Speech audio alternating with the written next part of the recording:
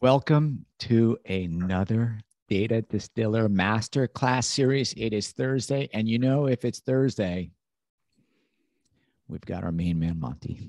Monty, man, it's good to see you, brother. Good to be here. You know, today's masterclass, we're going to be focusing on revenue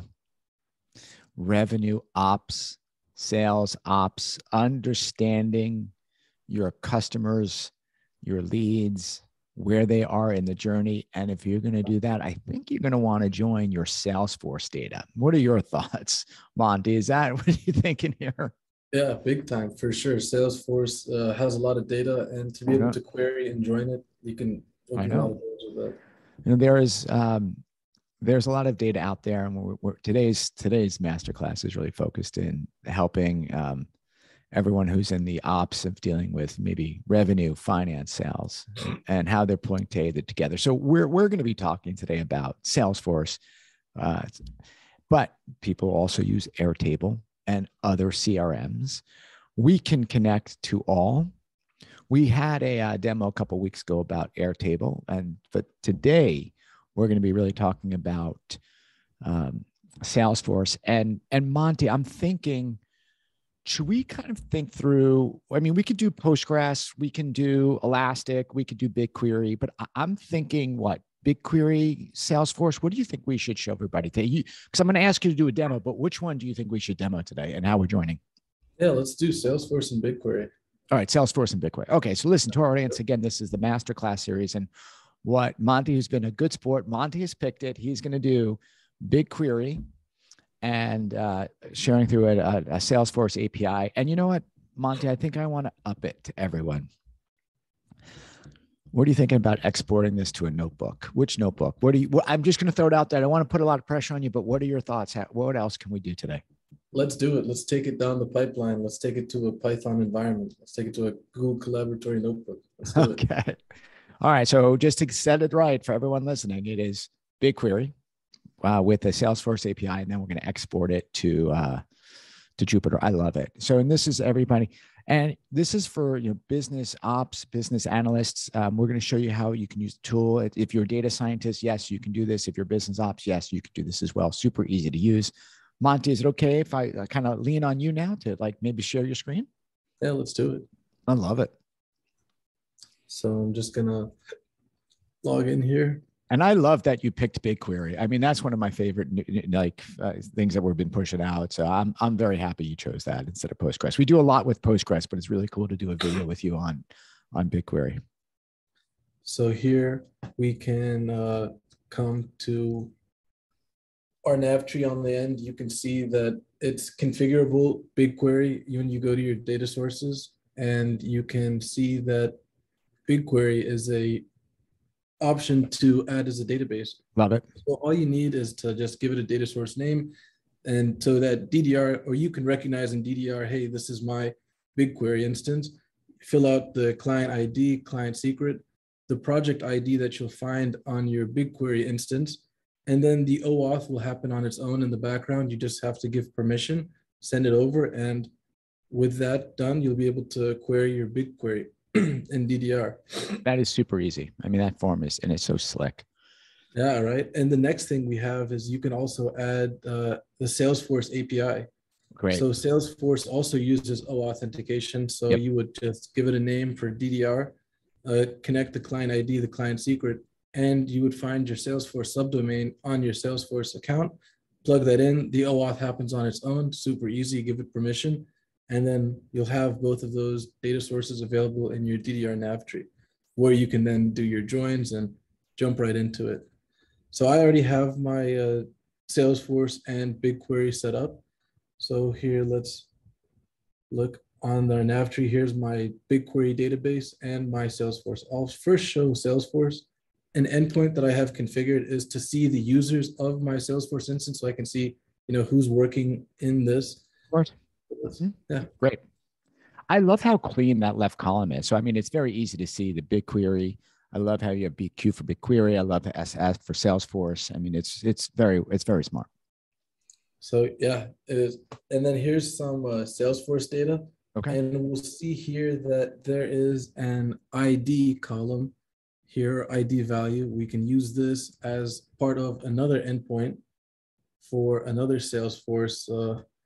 So I would just say where user ID equals, I took that piece, Yep. That's what I would do. put it in here, run it. And then boom, you can now have another endpoint that you're looking for. Hey, this is, so first one, I'm looking at the users in my Salesforce. And now I can say, hey, one specific user I want to look up, I can pull this. Right. And then Monty, now, I know we've talked about this before, but this is just, it looks like you're just using standard SQL. I mean, there's nothing to it, right? Nothing it's just to standard SQL. Yeah. And for BigQuery, when you connect your database, you can see all of the data that's inside of your BigQuery instance. And here we have some of my colleagues, Ben, Charles, Givry, Fritz, me. So let's do a join on the two of them together. I have some code written up. And let's say that we know the ID from my Salesforce. Let's see if I have that same ID in my BigQuery data. Right. So let's do a quick join. And with that, the same ID, here I'm pulling my BigQuery data. And if I scroll all the way down, you can see it joined all the way to the right. And now we're here at Salesforce. So we did a join on the ID. And with that, is slick. we were able to slick. And again, this whole, everything we're showing today on the masterclass is for people in the sales, revenue, and in the ops part. When you have to put together these reports or these projects, understanding customers, revenue, forecasts. So this is meaningful stuff. That is very slick. I'll take it a step further too. And then now, once we did our join, we're going to export it out to our notebook. Oh, that's right. So, okay, good. I love that. Now that I configured my Salesforce, I configured my database, BigQuery, I did my join, and now I want to pass it down the line. So manage API access, find the project that I'm working on, find the code, find the tab that I need, click on this, Python, copy, take it to your notebook, paste it, so easy. run it. And here we have our data frame named PDF. So now we just call that, and same data that we had in DDR is now available in a notebook to go down its pipeline, continue its life cycle. I just love how easy that was. I mean, I just saw you do a BigQuery, a join on Salesforce, putting into Python. As always, Monty, I'm going to up it one. What happens if I want to turn off that API that you just did and then rerun it? How does, I mean, what you just showed was super slick, but let's say I don't want that API out there now. Like, how easy is that to turn off? And can you rerun it in Jupyter when what happens? Yeah, that's definitely one of our security features. You know, say you're done with it and it needs to get shut down. You come back to the API that you allowed, you deny it, you come back to your code, run it, go. It's turned off. So slick. This is security by design, and I love that. So you could turn it on, you could turn it off. Wow. I mean, that is slick. And what I also like is so many people we know like to do work in a notebook. So I just love the fact that so many things that we've built out were bringing the connectors in, but also letting you export out. Right. So the Salesforce was such a big win for Data Distiller to be able to have a connector into that, being able to work with BigQuery. And we could have done it with Postgres like that, but I like that we just was like running with something new. So this is Thursday. This is Darren and Monty. And we're always talking about APIs. So Monty, super cool, man. Thank you for helping us today. Yeah, pleasure. And the other thing I would just want to remind everybody is that, we were just using simple SQL. I mean, it's like such a language that you don't have, like, there's no special languages to work with Data Distiller. Like, we're not doing fancy names, just use SQL. SQL. Yeah, that's perfect. All right. Well, listen, thanks for being on the masterclass, brother.